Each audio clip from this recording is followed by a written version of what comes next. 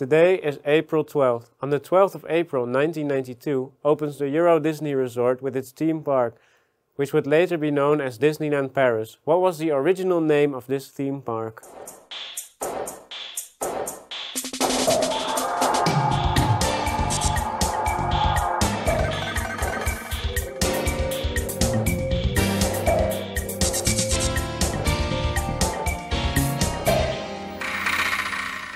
Hello and welcome to a new episode of Smarter by the Second. Today I am joined by Tim. Hi. Hello Tim, how are you doing? I'm doing good. How are you? I'm fine. Great. Yeah, it's good to have you here. Can you, Thank you. tell us something about yourself? Well, I'm a third-year student, applied mathematics. I work with Lavinia in the education committee, and yeah, I guess I'm here for the history round. Hooray. Oh yeah, your history. Why are you doing history? Well, I've had like a passive interest in history for quite some time, and to be honest, I figured that this is the best chance I had at like a trivia contest. You didn't want to study history, you chose mathematics instead? Well, or? there's a difference between being interested in something and being okay. good at something. Oh, good. Okay, but I hope you're good at it, because We'll see. you have to win. Okay, best of luck. Thank you. In Norse mythology, there is a giantess named Skadi who is associated with winter, skiing and hunting. According to legend, Skadi was the daughter of a giant and was initially unhappy with her assigned home in the underworld. She eventually moved to the mountains and became a skilled hunter and skier. In some versions of the myth, Skadi even challenged the god Odin to a skiing race, demonstrating her prowess on the slopes. Today, Skadi is still celebrated in Scandinavian culture as a symbol of winter sports and outdoor adventure.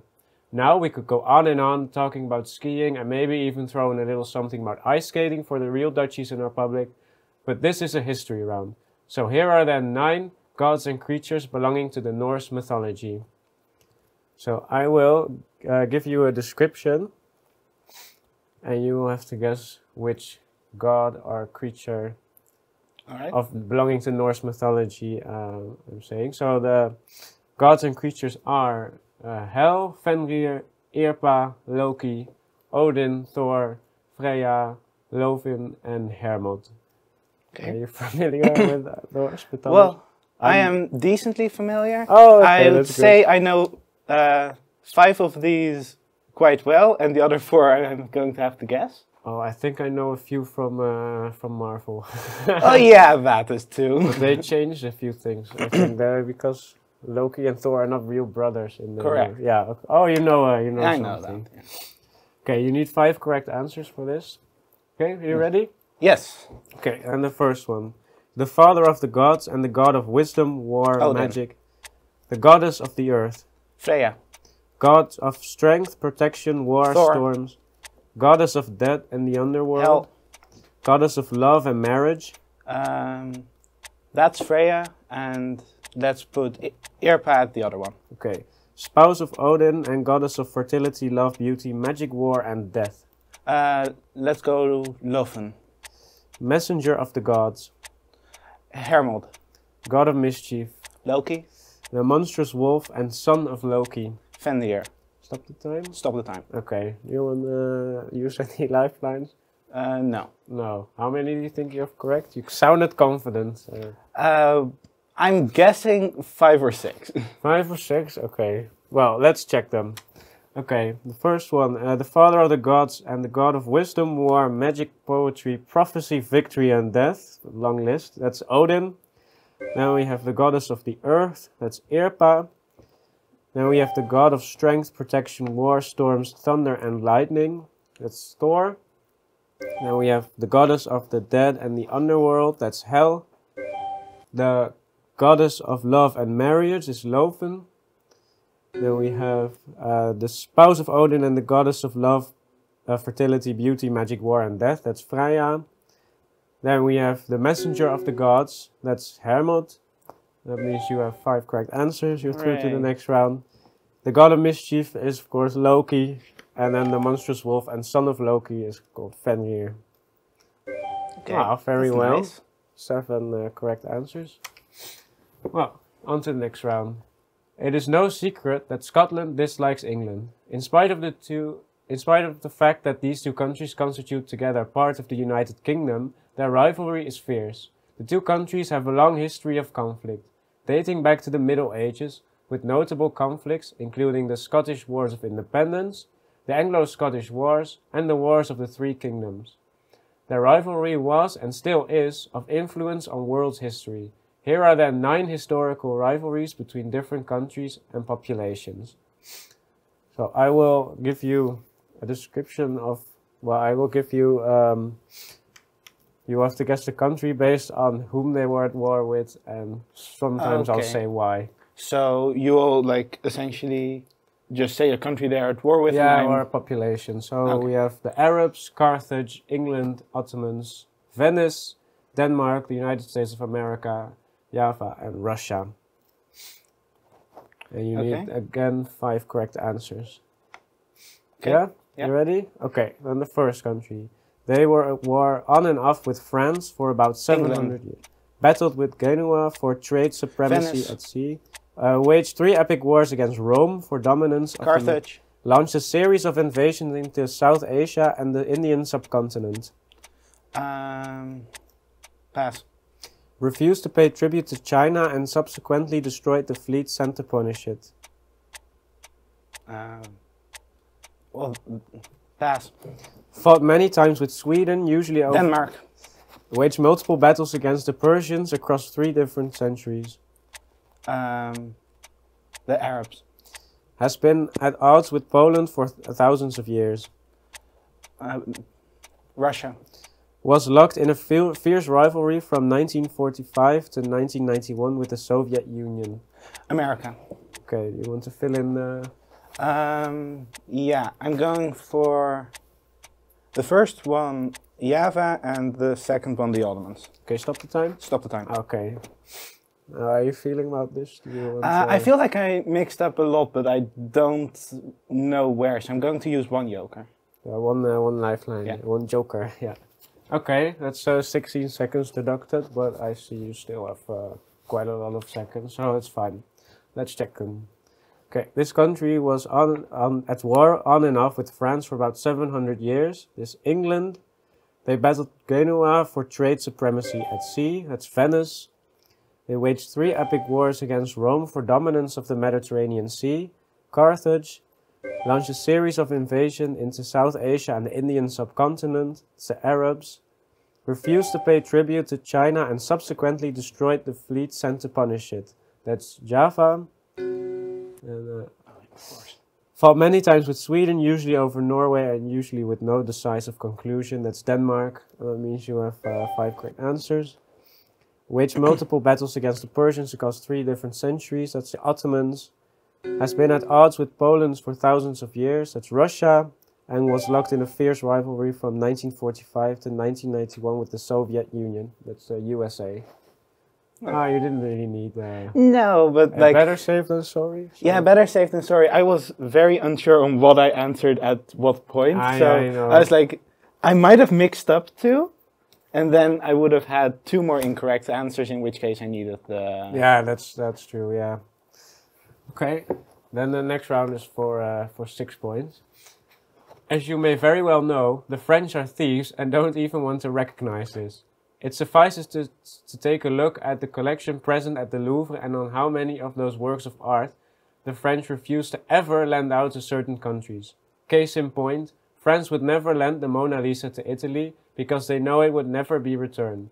It belongs, after all, to Italy and not to France. France is, though, not the only country who is guilty of appropriation of goods originating from different countries. In fact, just as the Louvre is to France, the British Museum is to the United Kingdom, to an exposition of just how much the British have been able to steal over the years. Here are then 9 stolen artifacts that are currently exposed at the British Museum and their countries of origin. So I will name the name of the artifact and you have to guess from which country it originally originates. It might not actually be from the country itself, but where it is now, because it could have been an older people, you know. Oh, like so for example, the modern day equivalent of whatever. For example, the Mayas would be Mexico or something. Okay. Okay, so the countries are Ethiopia, New Zealand, South Africa, Egypt, Greece, India, China, Brazil, and Nigeria. Got that? Yes. Okay, are you ready? Yes. Okay, then the first one is the Benin bronzes, Ethiopia. the Parthenon marbles, Greece. the Rosetta Stone, Egypt. Tipu's tiger, India.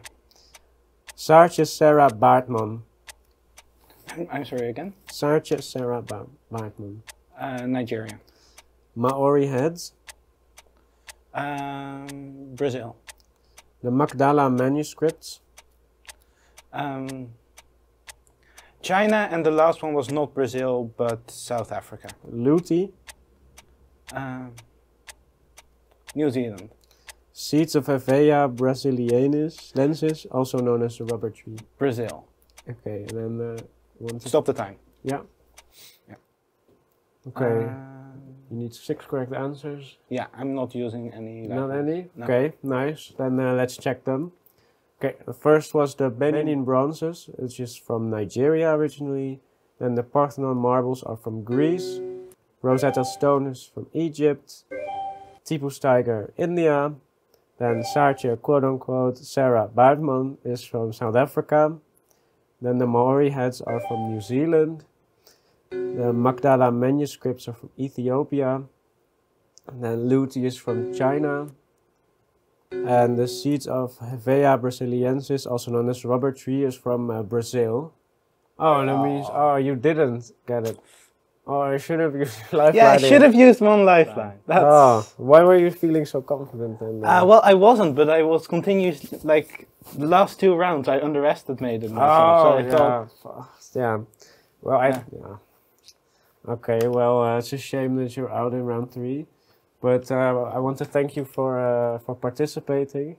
Thank you for having me. Did you enjoy it? Yeah, I did enjoy it. Okay, yeah. No, okay. Then we have a small participation award, a clock. Thank you. Okay, then we'll go on to the next contestant. And we're back with a new contestant, or not new, Eva. Hi. Hello, welcome back. How do you feel having a week to reflect on your last week's performance? I feel more focused. You're focused, yes. Aligned? Yes. Okay. I've meditated. Yeah? Watched a lot of movies. And I'm ready. You're sure you're gonna win, right? No. No? Okay. I really want a trophy though. I've just learned that apparently I get one if I win. Yeah, you have to make the rounds good. Well, okay, best of luck. Thank you. The recent announcement that James Corden's late night show will be ending is some of the best news we've gotten in recent years. Here are 9 talk show hosts, some of which are funny and some of which are more like James Corden. So, you will just see a picture of the talk show host. They're mostly American, I think it's one Irishman, and you will have to guess which they are. So, we have Trevor Noah, Stephen Colbert, Jimmy Fallon, Oprah Winfrey, John Oliver, Jimmy Kimmel, Conan O'Brien, David Letterman, and Ellen DeGeneres. Are you familiar with them? Yes. Yeah, I hope so. I spend too much time on YouTube watching late night talk show hosts. Oh, okay, so this will be an easy round for you. Yes, right? as long as they're holding animals, because that's the only videos I watch. Oh, maybe. I don't know. Okay, you need 7 correct answers for this round. Okay. Let's start? Mm-hmm. Okay. And the first one. Jimmy Kimmel. Ellen DeGeneres. Jimmy Fallon. Conan O'Brien. Oprah Winfrey. Stephen Colbert. David Letterman. Trevor Noah. John Oliver, I love him.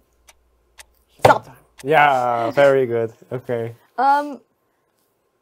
I want to switch the Jimmys, but honestly, they're almost identical in DNA, personality. If you're sure about the rest of them, you only need 7 correct answers. It doesn't matter. Then it doesn't really matter. You get an extra lifeline though if you have all answers correct. I'll leave it. You leave it? Yeah. Okay. They're basically the same person. It's let's fine. check them. Okay. So the first one we have is Jimmy Kimmel. Then we have Ellen DeGeneres. Next up, Jimmy Fallon, Conan O'Brien, Oprah Winfrey, Stephen Colbert, David Letterman. That means you have 7 correct. Trevor Noah and John Oliver. So 9 correct. You get an extra lifeline. Oh, Very I'm really good. glad I didn't Well, switch the sure hope jimmies. you got them correct. Being American, so Yeah. you can be proud. That's hard. I bet their wives can't tell them apart. Yeah, they do look alike. They do look alike. That's true. Okay, well done. Turn your gamer mode on. It's time for a true gamer round. Let's go, gamers. Here are 9 game companies. So I will name the video game and you will have to guess the distributing video game company. So This is we gonna have go worse. EA, Innersloth, Mojang, Ubisoft, Nintendo, Rockstar Games, Riot, Supercell and Epic Games. I see you're unsure about this. I know Nintendo. You have a lot of seconds, a lot of lifelines. Alright. This is the round to use it, maybe? Yes, it will be, I think. Okay. Well, shall we just start? Mm-hmm. Okay. The first game is Pokemon. Nintendo. And we have Assassin's Creed, Rockstar? Sims, Oh. Ubisoft? Grand Theft Auto, I don't know. Epic Games? Minecraft, EA? Fortnite, Riot? League of Legends, Mojang? Among Us, I have no idea. Innersloth? Clash of Clans. Supercell? Stop the time. Stop the time. Okay. It's not really a question of do you want to use lifelines? How Yeah, many? How many? You need 7 correct answers. And each one costs 16 seconds. I believe. If I use 3, how many seconds are there gone? 48. 48. Yeah, I guess I'll use 3 lifelines. Okay. Well, let's check the answers then. Okay, the first game was Pokemon. This is by Nintendo. Then we have Assassin's Creed. It's by Ubisoft. Then we have The Sims. It's by EA. Then Grand Theft Auto by Rockstar Games. Minecraft is by Mojang. Fortnite is by Epic Games. League of Legends by Riot. Among Us is by Innersloth. And Clash of Clans is by Supercell. Oh! I made it? You made? Oh my Holy, god. holy moly. I Are we allowed wasn't to sure. curse? Yeah, we don't have enough viewers for us to be... To be complaining. yeah. Oh, that was so close. I have absolutely no idea about any of those. Though I had a feeling. Except for Nintendo. I'm maybe new 5 or something. I didn't know enough. Well, congratulations on making it past round 6, which means you have sort of won, but you have won a silver prize, let's say, like second prize. And now it is your choice to accept it or not. And if you accept it, then you stop here. But you can also choose to play 2 more rounds where you can have no wrong answers. Mm-hmm. But you get your seconds that you had left from the last episodes back, which is like more than 100, I believe. And then you can win the grand prize. I'll play. It'll You'll be fun. play? Then you'll have about, you'll see 299 seconds for 2 rounds. Mm-hmm. So you have a lot of time to think. You have 3 lifelines. Yeah? Mm-hmm. You ready? Yes. Okay, well, best of luck. We're in the finale now, so... Oh no. Okay. When James Michael Tyler, who played Gunther in the famous sitcoms Friends, passed away in 2021, every fan of the show was in shock. That proves that side characters do have a big impact on the show and the ones who watch it. Here are 9 side characters. So you will see a picture of the side character and I will describe their relationship to one of the main characters and you will have to guess which show they play in. Okay. So we have Breaking Bad, The Office, That 70s Show, Modern Family, Game of Thrones, Gilmore Girls, Peaky Blinders, Stranger Things and Friends. Do you know that if you watch these shows? I haven't watched a lot of these shows, but I know a lot about these shows. Oh, okay. So maybe on the Hopefully. description. If they're not too much of a side character. Well, they're not main characters anyway. Oh no. Okay, you need 9 correct answers. So Yeah. 9 there. Okay, then let's start. The first one is Bob is the neighbor of one of the main characters and the father of one of the other main characters. Then that 70s show? Janice has an on and off relationship with one of the main characters. The Friends. Alfie Solomons is a rival, but Peaky also Blinders? Priya is the little sister Stranger of one Things? Saul Goodman is the lawyer who whitewashes money for the main character. He also has his own spin-off show. Breaking Bad? Ygritte is one of the main characters' lover. Game of Thrones. Dylan has an on and off relationship with one of the main characters. Gilmore Girls? Jan Levinson is the boss of all the main characters and also dates one of them at one point. The Office. Taylor is the owner of Deuce's Market and Taylor's old-fashioned Modern Family. Stop the timer. Stop the timer. And could I see who I put for? No, you can't see your I can't answers, see them again. but you can use 1, 2, or 3. I used 2 lifelines. 2 lifelines. Okay.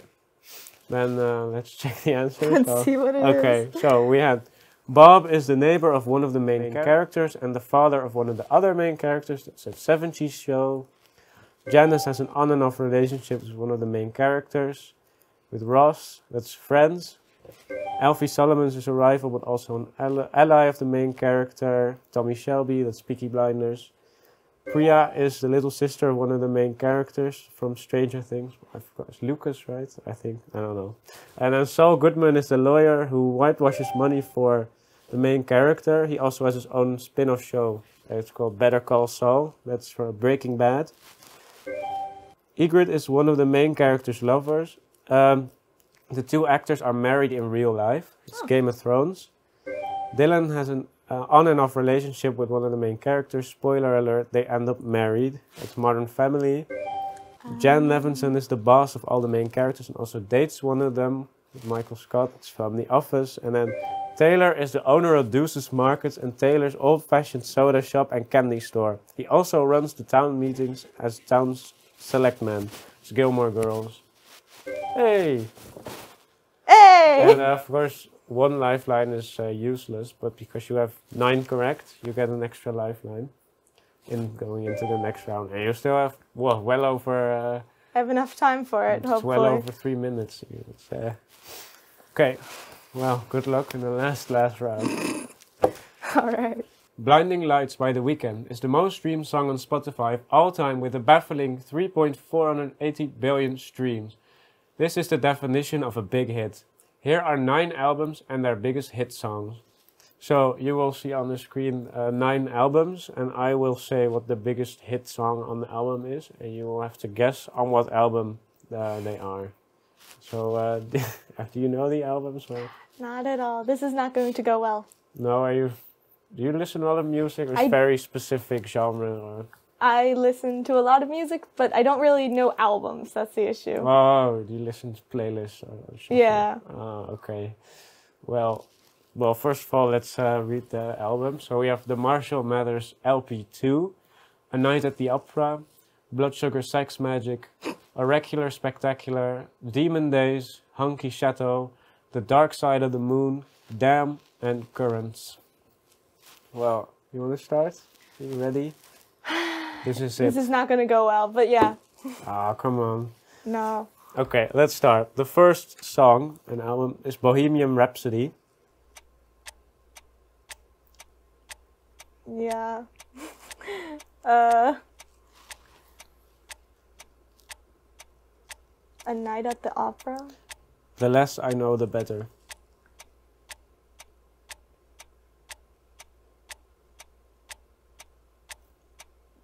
I don't know. The Dark Side of the Moon? Under the Bridge. Blood Sugar and Sex Magic? Humble. Currents? Money. Oracular Spectacular? A Rap God. Damn? The Kids. Marshall Mathers LP2. Yeah, Feel Good Incorporated. That's a good name. Honky Chateau? Rocket Man. Demon Days is the only last one, but I want to switch a few around. You have all the time. I have all the time. Can you read them again? Is that allowed? No. Oh, crap. Can I switch the happy one? The one with the cute name to... Is that enough information? That kids? Yeah, the happy kids. To... Oracular Spectacular. Okay. Yeah, I'll use both my lifelines, but it's not happening. Okay, then stop the time. Yeah, stop the time. Okay, and you'll use 2 lifelines to try and make the best of it. It's not gonna go well. Not gonna go well? No. Okay. Say a little prayer, maybe? I pray to the probability gods that say I'm going to fail. Oh, okay. Well, let's read out the correct answers. Yeah. So, first hit song was Bohemian Rhapsody by Queen. This is on the album A Night at the Opera. Then we had The Less I Know The Better by Tame Impala on the album Currents. Then we had Under the Bridge by Red Hot Chili Peppers on Blood Sugar Sex Magic. Then Humble by Kendrick Lamar on the album Damn. Then Money by Pink Floyd. It's on the album The Dark Side of the Moon. Then Rap God by Eminem. It's the Marshall Mathers LP2. Kids by MGMT on Oracular Spectacular. And Feel Good Incorporated by Gorillaz on Demon Days. And Rocket Man by Elton John on Honky Chateau. And, well, Yeah. sad. But you tried. I tried. And the first 7 rounds went really well. Yeah, So this was very can much a take- weakness. I don't know anything about yeah, albums. It can happen. Anyways, I want to thank you for participating. It was a pleasure having you on the show. Yeah, thanks for having me. Did you enjoy it? Yeah, this was fun. Okay, well, Well, it's more fun when most- I know what some of them are. I had absolutely no idea for any of those last Yeah, ones. Okay. Well, as an award for your participation, we have a clock. Thank you. Well, this was it for today's episode. The answer to the viewer's question is Euro Disneyland.